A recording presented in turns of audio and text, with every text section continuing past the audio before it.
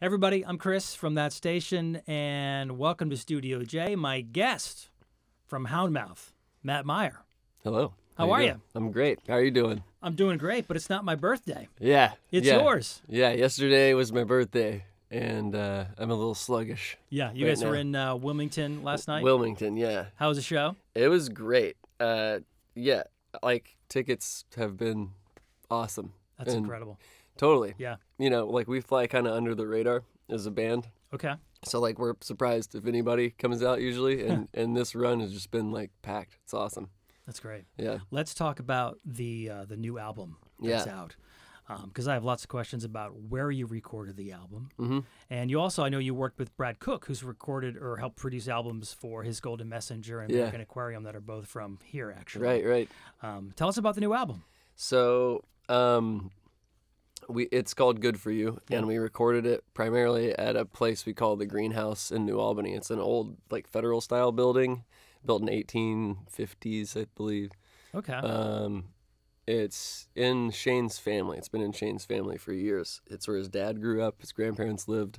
Oh, wow. And I went over there when I was in college. I met him. It was just like, I was expecting to go to like a dorm or something, you know? And he's like, gave me his address. I showed up. I walked in. It's a tall ceiling, chandeliers. He had a drum kit set up. And I was like, yo, I'm never leaving this place. Wow. Yeah. Oh, so you've known about this place forever then? Because you guys you met in college or got together in college? Yeah, like we met in high school, but we weren't homies. And then in college, when he came back, he moved back after audio school. We got together. But yeah, anyway, we've been recording at the Greenhouse forever. Like we did our first EP there, and just always did demos there. Mm-hmm. But we've always recorded in studios. We're like, man, when Brad came, he flew to New Albany to meet us, and we were like, yo, can we make an album in this place? And he's like, no problem. So Amazing. We got an engineer to fly out. He brought some gear, and we did it there. How much impact does that space have on the music? It's huge. It's like a comfort level.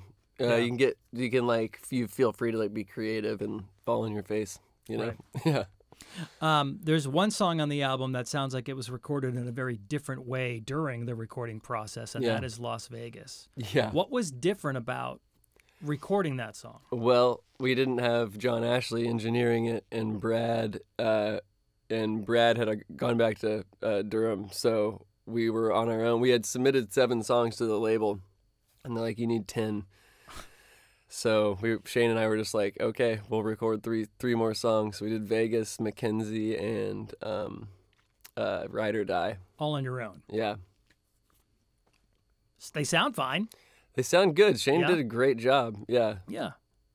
Well, so in Las Vegas, how did that, like you were actually, if I read correctly, there's a large space in there, right? Like you guys were shouting the harmonies from one side of the house and you were recording in another room? Yeah, you just like throw a mic at the end of the hall, and like if everybody was close screaming, it would just be a little bit harsh. It gets that like roomy, like rowdy sound when you step far away from it. Right. Yeah. Tell me about getting discovered at South by Southwest. I feel like the story of getting that deal is not common. It's probably the dream, right, for most bands. The expectation, we'll go do this big festival and get a deal. Yeah. But that literally happened for you. Yeah. So we went to South by Southwest. We had a booking agent at the time tell us, he's our booking agent now. Matt Hickey's excellent. He was like, you don't necessarily have to make the trudge to South by. He's like, it's because it's not what it used to be. Right. You know? Yeah. But he got us some shows, and we went down there, and he got Jeff Travis to come to a show from Rough Trade, and he saw one show at like a little makeshift venue, and then came to our show the next night. He was like, you guys want to do this? Wow. I was like, heck yeah. And then it's funny, this year we went to South by, and we met Jeff at the same spot. Yeah, he came back, hung out. Bringing it all back. Yeah. What's next for you? I know you're on this large tour. It looks like it's headed through Canada at some point, too, after it moves through some of the United States. Yeah, eventually getting up to Canada. Yeah. How long is the tour for? We got like 2 more weeks, I believe. Wow. Yeah.